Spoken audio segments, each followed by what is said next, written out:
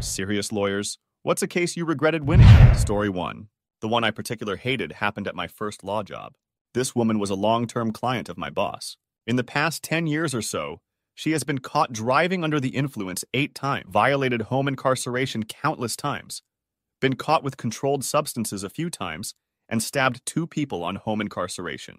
My boss at the time was the master of getting people off for DUIs, so she had only been convicted of a DUI third and always managed to stay on home incarceration with whatever releases she desired. I always regretted her cases because that woman is truly a danger to the public. She's undoubtedly going to terminate someone someday, but I'll be damned if she isn't the luckiest woman alive in getting away with DUIs. Story 2. Little late to the party, but I've got one I still think about a lot. Worked in criminal defense, represented a guy in a DUI.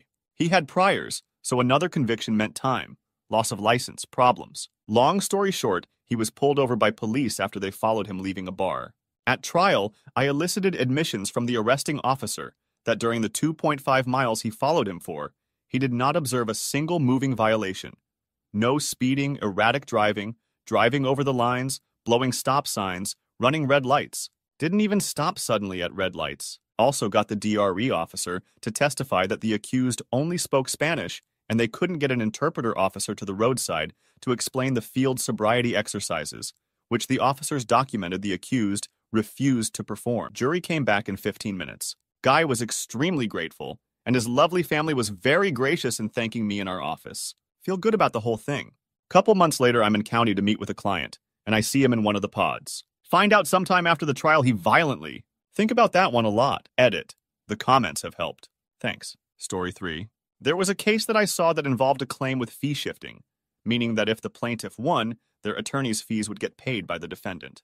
Defendant pushed an aggressive legal position at trial that the judge agreed with and won, avoiding a few thousand in liability to the plaintiff and a few thousand in attorney's fees. So far, so good. But then the plaintiff appeals all the way to the state's high court, requiring a ton of briefing and time.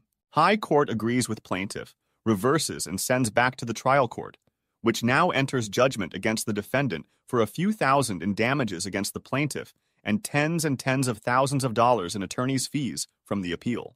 The defense lawyer probably regretted winning at first on that aggressive argument to the trial court. Story 4. This probably won't be the best answer, but it is a real one. After law school, I had to turn down a criminal defense job offer because my wife got a better offer somewhere else. So basically, I followed her along and was desperate to find something. After 3 months of fruitless efforts, I would take just about any job that required a JD, whereas literally the only thing I ever wanted to do was criminal defense. 3 months after moving, I got an interview for a real estate litigation job. They hired me the next day. Looking back, that was probably red flag number 1. First day on the job, they taught me how to foreclose on a claim of lion. These are 2 things I had never heard of before. Turns out it is totally brainless work if you have the right forms. Mind-numbingly boring, basically just cutting and pasting new addresses and amounts owed. So anyways, it took me about 2 months to realize this when I had my first set of hearings. But literally my sole purpose at the firm, which represented over 100 homeowners associations, was to take people's houses away for not paying their homeowners association dues. After my first set of foreclosures, I actually slipped into a pretty legitimate depression. I was getting paid peanuts to drive nearly an hour to work every day to do work I despised on behalf of people I literally could not pretend to care about. The straw on the camel's back was when I started signing the foreclosures and realized I was that guy. You know, I understand someone has to do the work, I guess. There certainly is a lot of money to be made, but it was not for me. I did that job for 3 months, came home one Friday and told my wife I'd rather be homeless than go back on Monday. By some stroke of luck, I started a stellar criminal defense job within 2 weeks, and all of the heartache has 100% been worth it.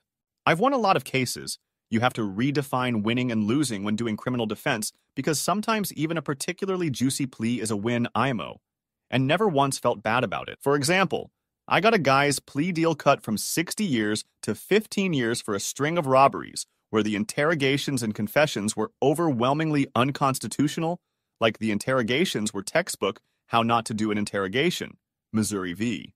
Seibert, and stuff like that. Never lost sleep over someone not going to jail. So yeah, every case where I took someone's house away, probably 24 times, for not paying HOA fees, generally $4,000 or less, was the worst case I ever won. Fudge always. Story 5. A few pop to mind. The one where the client never paid said above is absolutely right.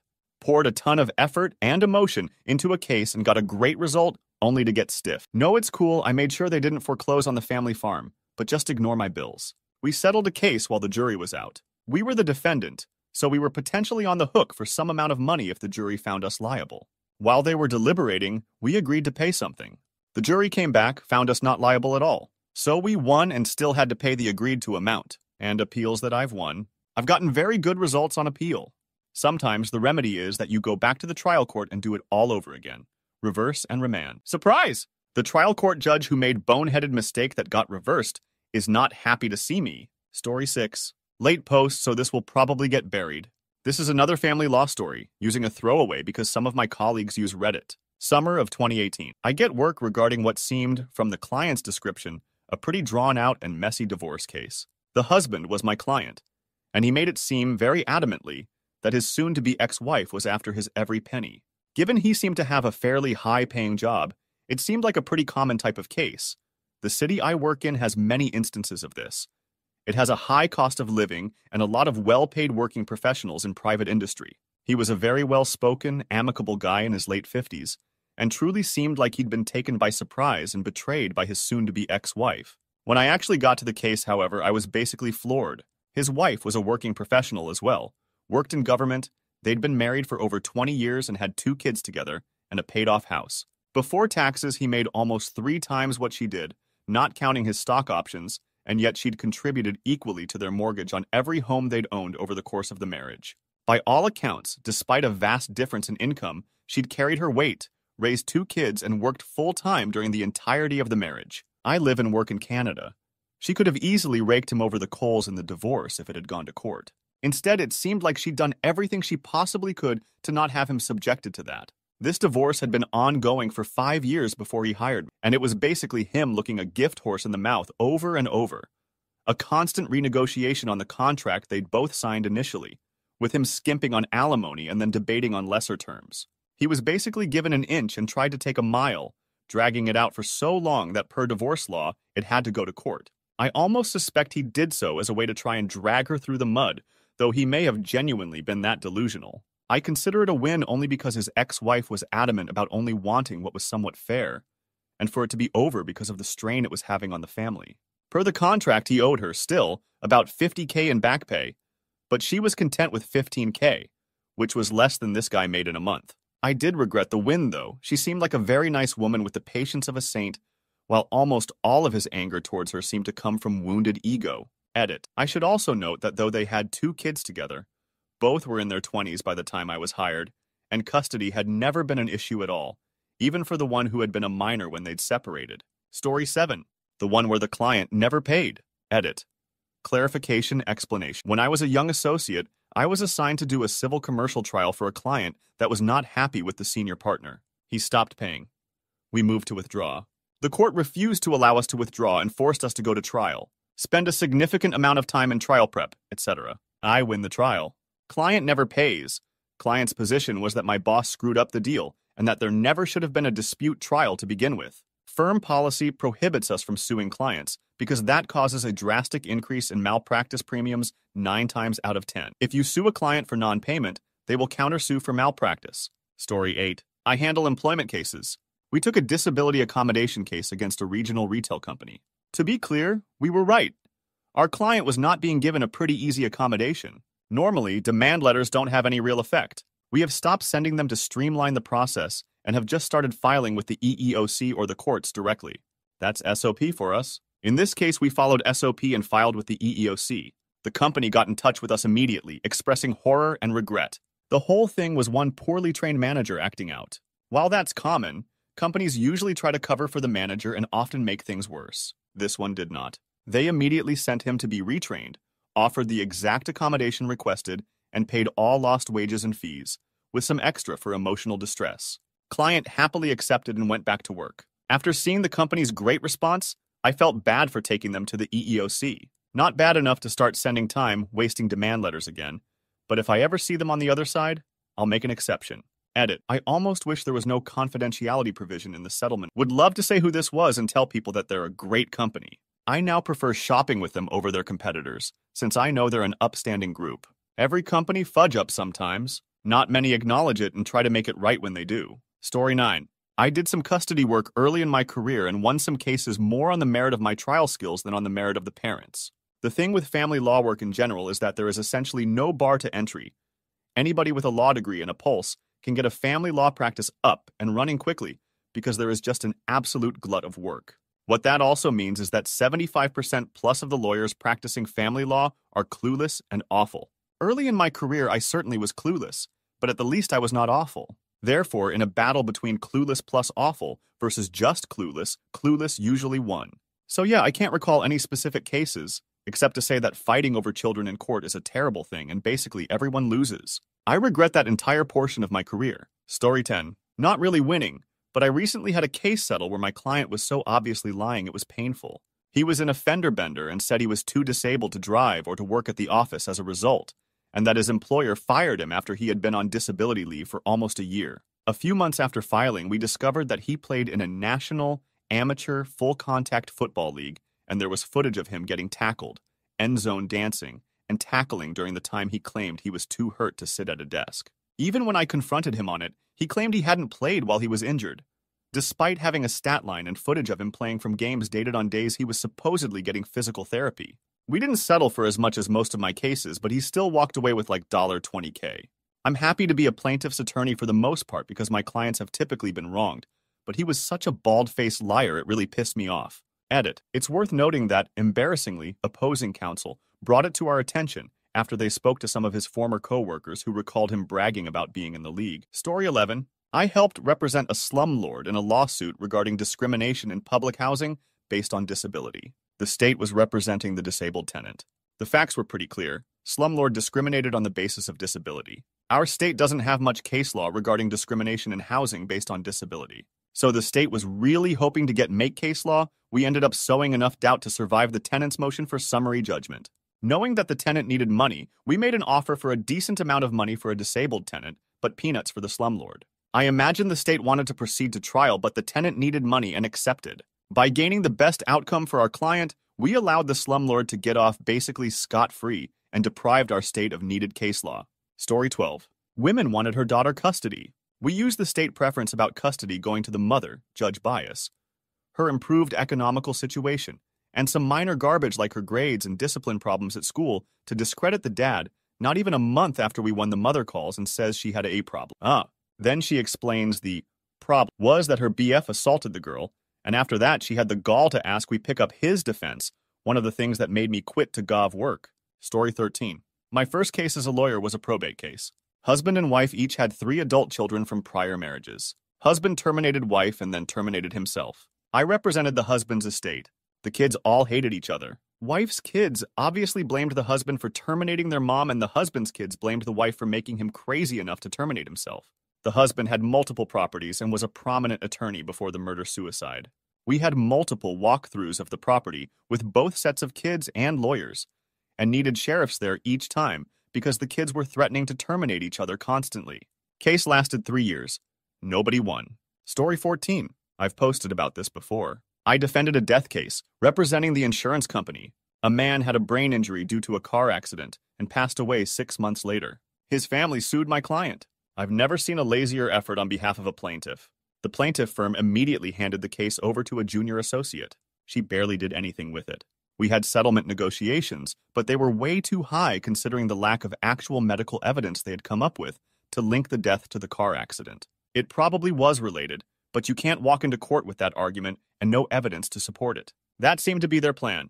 On the eve of trial, I told OC to accept the settlement, but she refused. I told her she would lose because I was going to get all of her evidence thrown out. Still, they went to trial.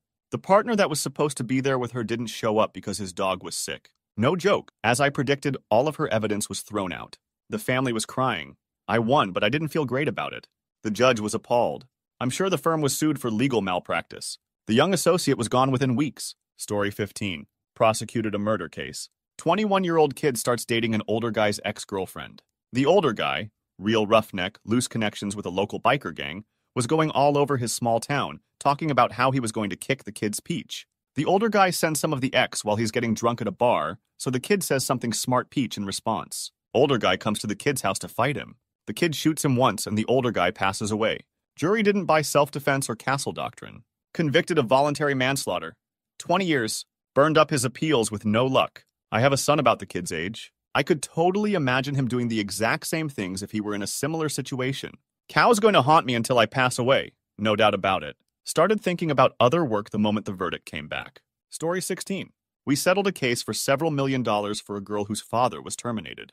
The mother, who was divorced from the father, tried every way possible to get the money, but it was placed into a blocked account until the girl turned 18. The day she turned 18, Mom told her they were going to transfer the money to a better account. Mom transferred it to her own account and fled the country without the daughter. Screwed her own kid over for money and essentially made her kid an orphan. Money does horrible things to people. Story 17. Divorce case. Represented wife who was pissed because husband left her for another, younger, thinner woman. Wife reported that their young daughter made a comment about something that could be interpreted as molestation by her father, that is, the husband. The only conceivable corroboration about the comment would have come from the daughter's testimony, but the daughter was so young that her credibility would be suspect, and nobody wanted to put her through the ordeal of testifying against her father. There was no possibility of criminal prosecution of the father because there was no other evidence of molestation. But the wife pushed for sole custody and a requirement that the father would only get supervised visitation for the next year or so. She won. I'll never know for sure what happened between the father and daughter, but the more I think about in retrospect, the more I doubt that justice was served. Story 18. Was representing the government at a social benefits tribunal.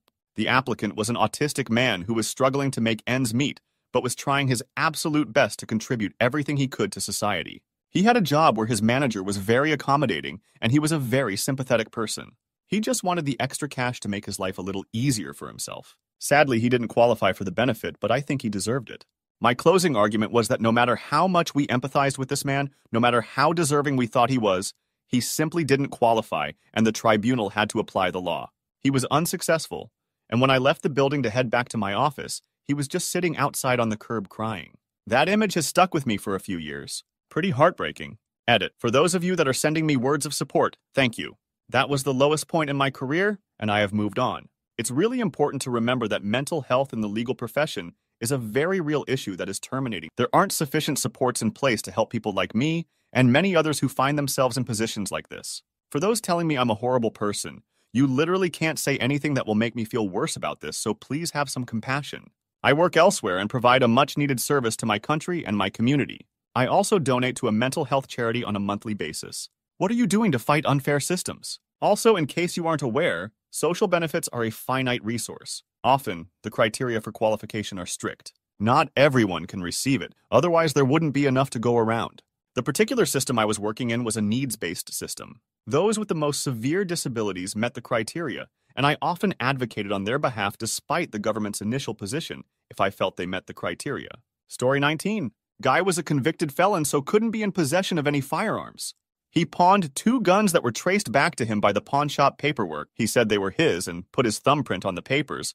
Also had store clerks say he walked in carrying them. His story was that his girlfriend's mom found them after her father passed away. They were his, and wanted to get rid of them. So girlfriend, also convicted felon, asked him to help sell them, which he did. DA office refused to waive the 3-year Myanmar prison sentence, so it went to trial. I was the prosecutor when it went and ultimately got a guilty.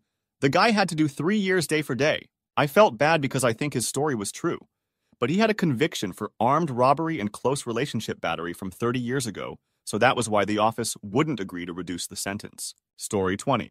In the spring of 2018, I was a 3rd-year practicing intern at a public defender's office. As the job entailed, I dealt with a lot of clients who were facing time, but none really blew my mind than the following. Sometime in that spring, I got up every morning as usual, drove to the office, located in a building with the courthouse, and picked up the files for the supervising attorney. I did this because I liked having the exposure with other attorneys, whether prosecutors or defense counsel. On this day, a file was scheduled for a probation violation hearing.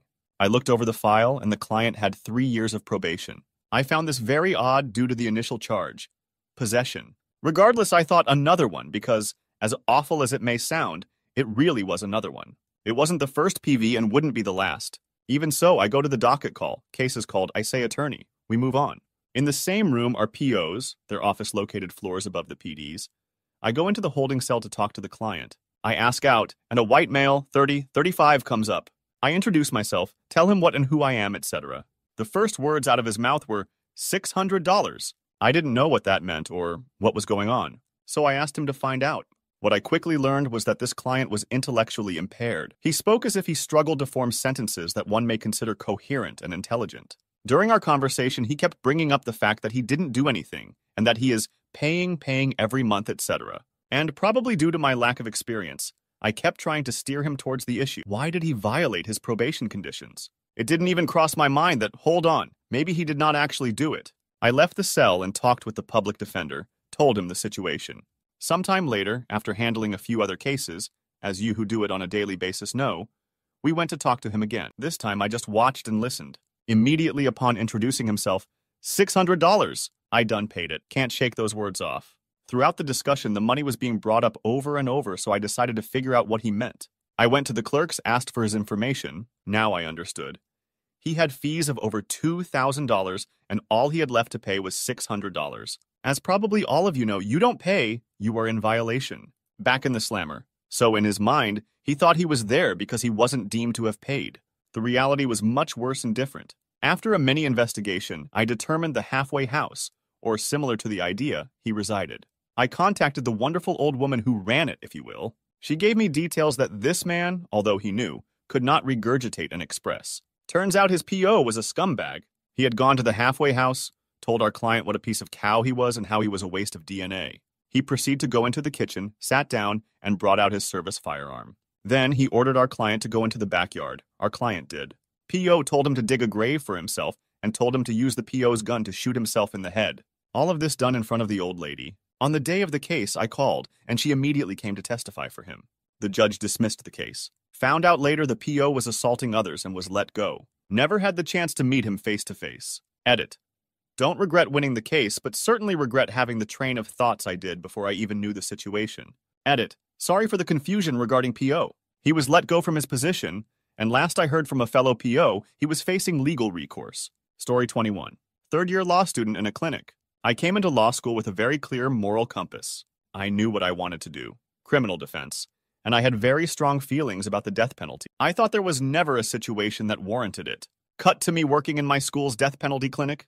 The way the clink worked was that you'd typically be assigned 2 clients, review their case, visit them, and do research at the discretion of the supervising attorneys. I had one client, and his case will haunt me for the rest of my life.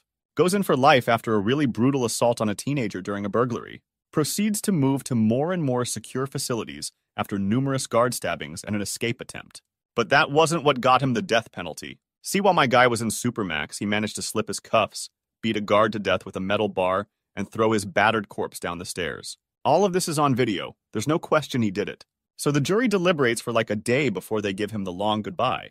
By the time I get the case, it's about reviewing his eligibility for the death penalty. So I dig into his case file for the testimony that appeared at trial, and there's all this stuff about huge problems with his cognitive ability and like his actual brain structure. So with the supervising lawyers okay, I do a little independent research, consolidate all the different testimony and map it onto a brain.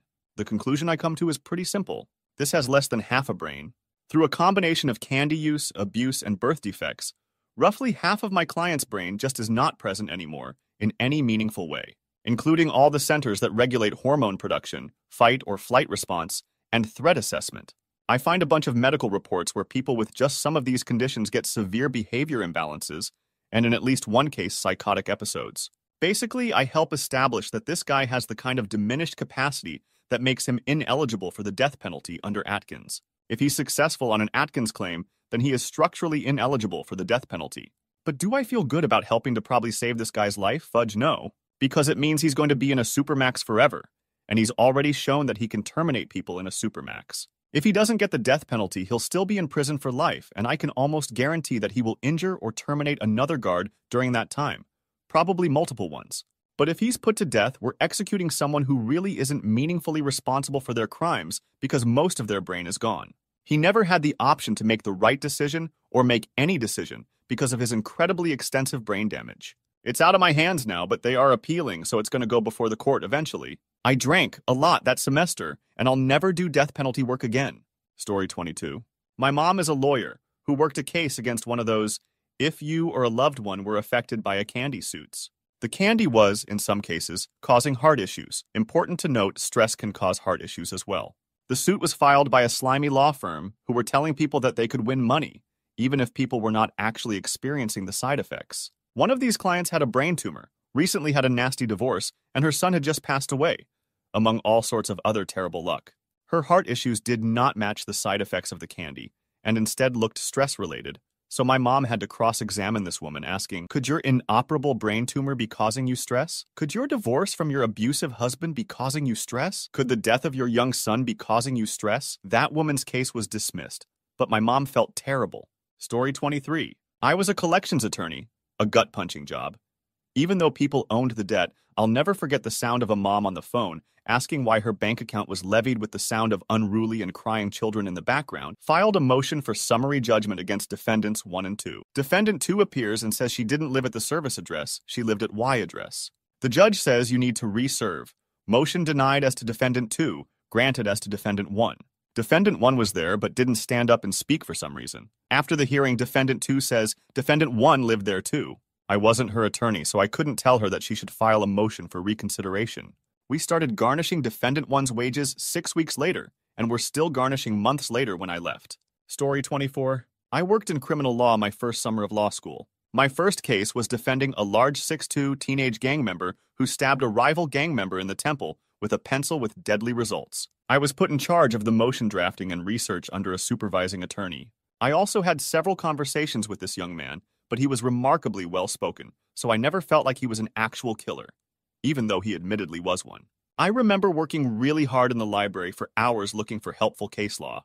It felt great in the moment to help your client in any way possible and put up the best defense. Ultimately, they conditionally discharged him, which is family court, since he was a juvenile parlance, for 1-year probation. I remember my emotions immediately shifting from relief to guilt fear. I questioned the entire practice area that could allow a killer to walk the streets because of good legal work, and I ultimately decided it was not for me. No judgment to any criminal attorneys, just not for me. Now I'm a happy-ish real estate attorney, and by happy-ish I mean terminate me now. Story 25.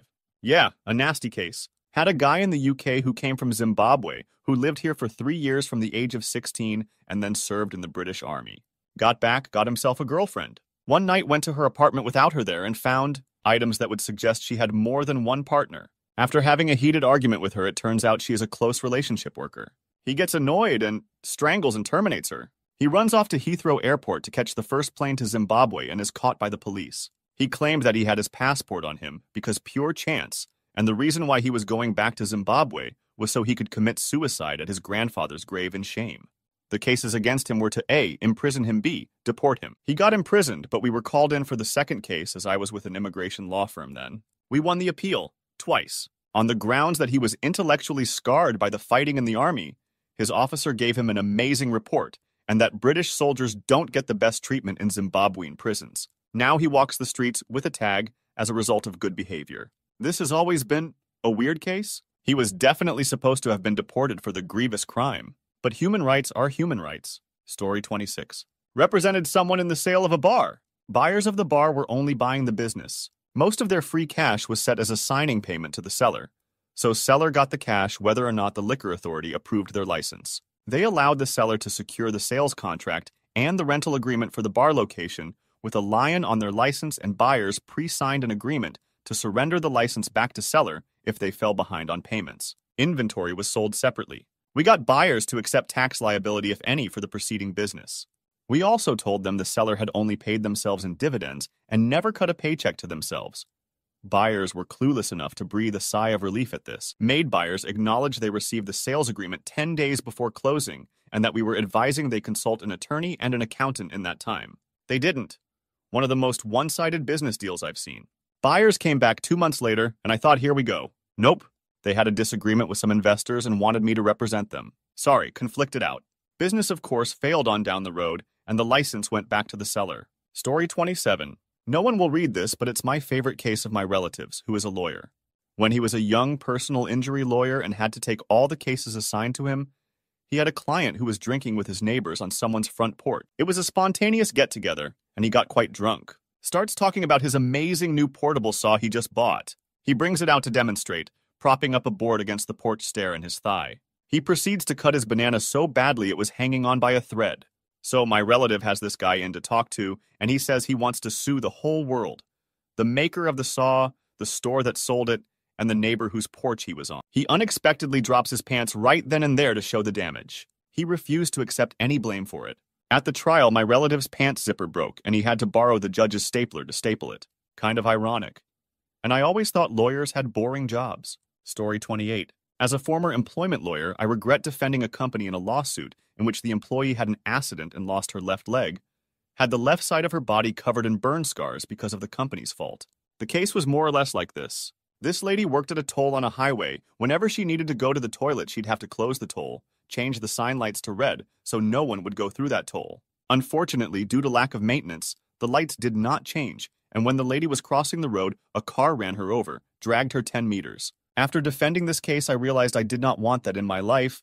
I wasn't meant to be a lawyer, so I dropped everything and quit the week after. Story 29. I used to represent veterans to get their service-connected disability benefits. I represented a homeless veteran who told me that he was in a certain war zone. Everything he said corroborated with the timeline and how events played out, and story barely changed. So I took him at face value and argued for service connection for his PTSD with the earliest effective date possible due to a technicality, and expedited hearing due to his homeless status. Got him 6 figures and off the streets for a while. Then his full records finally came in 2 years after I requested them. He never served there. He never served overseas at all. Kind of burned out after that. Story 30. I'm a legal secretary, and I can tell you about a case I regretted being involved in. We represented a woman who lost 2 children in an accident. On its face, that sounds terrible, and she seemed like a deserving and grieving parent. However, without telling too much detail, both children lived with her ex, including one who wasn't even his biological child because she wasn't a suitable parent. I recall her one time telling us she was in the witness protection program, so she may have been delusional or intellectually ill as well. I really don't recall. That was when I realized she might not have been Mother of the Year. The children were in a vehicle with their father, her ex, when it was slammed into and they were in the back and terminated. Her ex was distraught over the loss of his children and she wanted $. One day her ex showed up at our office very distraught and wanted to show us photos of his children and how much he loved them. It was a horrible accident. He lost his children too, but his ex wanted his insurance policy. I remember complaining to my boss about it, and his response was, "Do your job." I always hated work on that case. Ultimately, we probably did get her the insurance money for the loss of children who didn't even live with her. I honestly don't remember since it was over 20 years ago now, but it left me feeling kind of crummy knowing it was about $. And not justice. Story 31. I'm an in-house attorney for a company a close friend owns. This is a case we settled, which was a win in our book, but not in the strictest sense, though these cases are rarely that straightforward. The allegations centered around securities fraud, so I engaged outside counsel in securities transactions and baptized myself in the statutes. Said friend is a terrific human, though she dropped the proverbial ball in filing certain securities registrations due to being distracted. Her husband was dying of cancer at that time. He eventually passed away. However, she is an absolute control bad person with an ego the size of a fresco and refused to delegate. This is why she's in trouble. Basically, business negligence that led to a securities violation that looked like fraud. Now, you don't have to be malicious to be convicted of fraud, but if the State Securities Commission finds you liable, they can post for the public certain journalistic articles expounding upon their latest conquests, or at least they can in this state. My friend was featured in particularly gruesome articles that slammed her reputation in the ground. She was devastated and became unstable, to the sky, etc. I settled with the commission and won many concessions, including a waiver for the hefty fine and dismissal of huge violations for the company. However, she was required to personally accept the fraud allegation and is barred from certain securities activities for 10 years. Practically, this means that her job prospects and making a living will be severely limited, not just due to her destroyed reputation. She is deeply depressed because of it, even though we won on other points. I've never seen someone descend into mental and emotional despair and hopelessness as quickly as she did. It's a sad, horrible, and debilitating process to watch. Story 32. Got late to the party, but this story still makes me sad and angry. Not me, but my ex-boss, Civil Matters. The firm represented a large construction company here in my country. They built and sold 30 houses, in Spanish, en un fraccionamiento. There is a lot of corruption going on here in Mexico, and in this case, the company paid off a large amount to not follow construction regulations and save some money. Turns out, some years, I believe it was 2 years, after all the houses were sold, there was a massive water malfunction which led to flooding, and 85% of the houses collapsed or were inhabitable, the construction company being at fault. The people obviously sued for the prices of their homes and damages of furniture, etc., but they could no longer because the legal figure they could use, wrongful construction, had already prescribed, past the time to legally make a claim. My ex-boss is a very gentle soul and a great guy. He always remembers that case as the worst one and says everyone to reject similar ones because the guilt is way too consuming. People lost their houses, their furniture, their electronics, and most had mortgage or similar debts in order to pay for them. Breaks my heart. Story 33. Kind of complicated set of cases, but here is the gist. In the years after the Great Recession, we repped banks taken over by the FDIC in foreclosure cases, where the mortgage holders sued for a variety of reasons in order to stay foreclosure. Some of the cases made it to discovery, and you could see where developers would inflate prices by purchasing a lot, selling it to a LLC they owned for a highly inflated price with a bank-supported appraisal, making some minor improvements, then selling it to a consumer for an even higher price. This, of course, led to a bubble where a homeowner held a mortgage that was much higher than the value of the home. Then the bank would sell their mortgage without notifying the homeowner. Basically, there was a lot of dirty business going on in mostly small-town banks. The banks eventually went under, and when the homeowner found out, sometimes when their home was foreclosed, that the bank had sold their mortgage. The banks were taken over by the FDIC, and then the homeowners sued the FDIC. The suits ranged from hoping to exploit technicalities to a pro se basically begging not to lose their home. Most cases were dismissed outright, and the homes were foreclosed. Never felt worse for these people and how they were not protected at any level from predatory lenders. The banks went out of business, the people lost their homes, and nobody paid for it. Absolutely depressing. Story 34. I used to do DUIs. There's a little loophole in my state regarding DUIs if you end up being charged with more than one. Basically, if you are convicted of a DUI, your next DUI is escalated. So first one is 4th degree, small penalty. Second is 3rd degree with a bump in penalty. 2nd degree is a gross misdemeanor, and this is where you really start to feel things. And 4th is a 1st degree felony, serious jail time. However, if you are charged with multiple DUIs and haven't been convicted, if you plead them out in the reverse order, there is no escalation. The escalation only is for DUIs that occur after your conviction. So I had a guy get 3 DUIs within 2 months. We plead them out in reverse order, so he basically got 3 DUIs for the price of 1. I felt bad about it and ultimately decided I didn't want to be in this line of work after he calls me a month later when he got into an accident and charged with another DUI. I'm a tax consultant now. Story 35. I am a public defender for civil commitment, so I defend folks with serious mental illness being ordered into treatment. One of my clients was placed in a locked nursing home. She was there a couple of years. She was in her 50s. She told me she'd rather pass away than spend the rest of her life sitting in a hospital bed, listening to people moan and yell. She couldn't even go outside. It was a terrible place. Her boyfriend wanted her home. He managed his physical disability and felt he could help her keep track of her RX and appointments. We took it back to court and won. Got her off of court-ordered treatment and released. She was so happy. She went home Thursday. I got a call the next Monday that she passed away over the weekend. I never really found out if it was an accidental OD, on purpose, or something else. I think about her. If I didn't win, she would probably still be alive, but miserable. Story 36. I settled a case earlier this year for my client for a substantial sum of money. This client had a lot of issues, mainly a long-term street candy problem. Once the case resolved and he found out how much money he would be getting, he would call every day checking to see when his check would be ready. Each day he called, he sounded worse and worse, clearly on sweets and clearly not making great choices. Long story short, he gets his check on a Thursday afternoon, bought a brand new truck, and by Friday night he passed away. Still bums me out till this day. I'm not sure there's much I could have done to prevent that outcome, though. Story 37. I was just a clerk at the time, but first major cases I was involved with, we helped a woman successfully contest her late husband's change in beneficiary designation that was made to his life insurance policy. Guy had all sorts of mental health problems and committed suicide. For some reason, this particular life insurance policy had no suicide clause, which I have since come to learn is exceedingly rare. A couple of nights before he terminated himself, he changed the beneficiary on the policy from his wife to his cousin and random drinking buddy. Newly widowed client presents as grief-stricken woman with a young child, no means to support herself, and shocked that her husband would have cut off her and the kid. Cousin and drinking buddy basically say deceased was miserable in that marriage, and his wife had been having an affair for years. We win the case. Court finds undue influence as husband wasn't in right state of mind. My poor widow client takes the entire policy.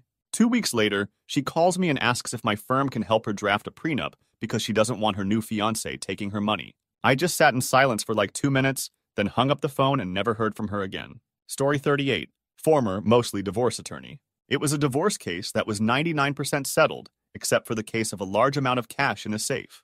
My client was mostly unreasonable the entire case, not wanting to give his wife anything, and we finally went to trial on that one issue at the last second. My client swore he didn't have the money. His wife swore she put it back in the safe. I had to cross-examine my client's wife's elderly parents and discredit their testimony.